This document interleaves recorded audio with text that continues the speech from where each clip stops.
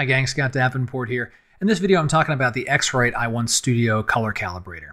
This is something I picked up about a month ago as I record this, and I spoke with the folks at X-Rite at the Photocon LA show. Wanted to get something that would calibrate more than just my monitor. Read good things about X-Rite, and after speaking with the folks, the choice for me was the i1 Studio. That's this guy right here.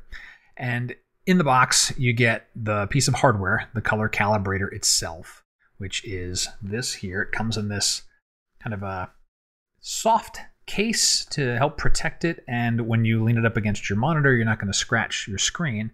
You also get a color card, so this guy here.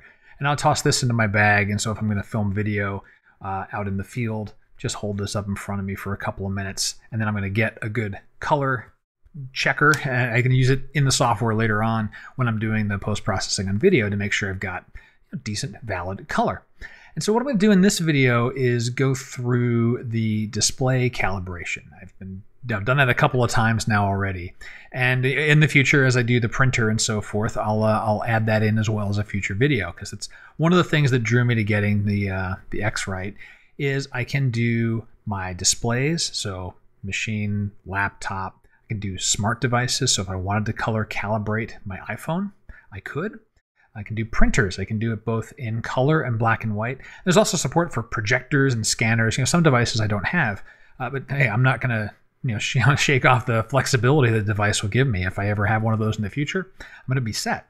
So let's go through what we do with the display calibration here. So you get the box of stuff, you download the software, and you get an interface that is very straightforward. On the left-hand side, you choose what you're going to calibrate, and then here in this major part of the window, it's going to walk you through all the different steps you need to do. So we're going to do the display. The first choice we have is what we predominantly use our computer for. Now you got choices of photo, video, or of course custom. You can set any of these the way you like. I'm predominantly a still photographer, so I'm going to choose photo as my main use for my machine. That's where I really want to make sure I have accurate color representation. Now, I'm also using a Mac, and the Mac screens are beautiful. They also have quite a bit of glare, especially if there's direct light shining on the screen. Now, I've made choices in my space here not to have direct light hit the screen, but nevertheless, I want to turn on this flare correct. So as the measurements are made, it's going to adjust for any of that flare and glare coming off the screen. We'll go to the next screen, and then we need to calibrate the device. So I'll make sure we're connected here. I'm going to plug the USB cord all the way in to my device. All right, once we're fully connected, the first thing to do is rotate this dial on the device to the calibrate position. There's a few positions for measuring ambient light or working with projectors, or doing the actual measurement. One of those settings is Calibrate. I'll show you how this rotation works outside of the case. I tend to keep the device inside this case once I'm familiar with how to rotate the dials, and the screen will show me as I rotate things to what position that I end up in. Once in the Calibrate position, I'll go ahead and press the Calibrate button, and that takes a few moments for the device to kind of level set itself. There isn't measurement taking place. I have it inside the device. The eyelet is closed on the bottom of the case, so there's no light going out there. It's just the device doing its thing, getting itself set up. Once calibration's done, we'll rotate the dial one more time, the down position, and we'll start to do the measurement process. You get this checkerboard of colors that's telling you you've got the device set into measure mode, and you're ready to proceed with the next step.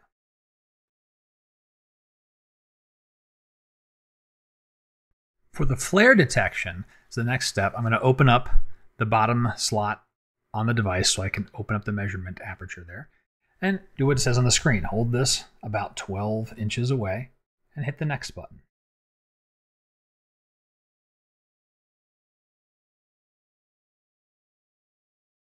Then position the device on the screen. Now when doing this, the strap that comes with the X-Rite, it's a counterweight, and so that's very nice. You drape it over the back of your monitor. It makes it easy enough to balance the device. Also, make sure the zipper is all the way to the base, because otherwise you'll get a gap in between the X-Rite itself and your monitor. You don't want that. You don't want light creeping in. And the screen's going to start blinking through a variety of different colors, everything from bright whites right now to reds, greens, blues, and so forth. And the colors itself, it occupies the entire screen, so you don't have to really be incredibly precise on positioning your i1 Studio. It can be anywhere relatively in the center of the screen, and you're going to be absolutely fine. Now, the process takes about 5 minutes to complete, and so I'll just wait for it to finish, and then we'll wrap up saving the profile. Once the software's gone through all the different color swatches, you get returned to the measurement screen. We go and we hit next. And lastly, we give the profile a name and save it.